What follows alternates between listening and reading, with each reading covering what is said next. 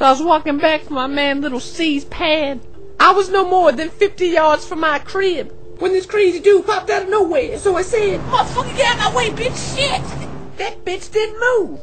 So I pulled out my gat and I shot that shit. For real. That bullet went flying. It was going straight at him. Right at him. But that bitch disappeared. So I was like, oh well, put my gat back and I kept walking. Shit, I was just enjoying the day. There were honeys everywhere checking me out. I was feeling so fat. Shit! I had my hat, my gat, my cat, my wiffle ball bat, my bling, and my 40. I wanted to tap that 40. It was looking so fine. So I started rubbing it. Oh yeah. Then this motherfucking genie popped out. Then he said, "Beware of the 3 whoosh shoots." So I said, "Motherfucker, get out of my way, bitch!" Shit!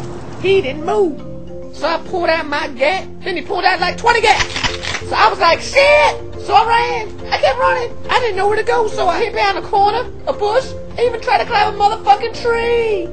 I waited for the coast to be clear. Then I got out of there. I was almost there.